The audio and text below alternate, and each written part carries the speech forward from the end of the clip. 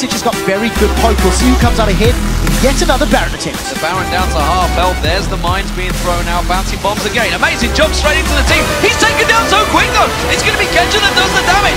Eddie is taken out of this one. The stun comes out, but look at it, it's a double kill for Genja. Unlimited gets pounced on. Diamond gets himself a kill in towards it. It's a triple kill. He's going to go towards it. Forgiven goes down into Quadra. Can they get the Penta on Youngbuck? One more shot. It's a Pentakill for Genja.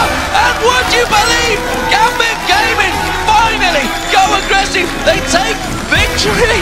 And the Copenhagen Wolves could be, I say this hesitantly, could be taken to game 3. Were you guys keeping it off to give it to him, or did he just take it? Did he get Pentakill? He got a Pentakill. He got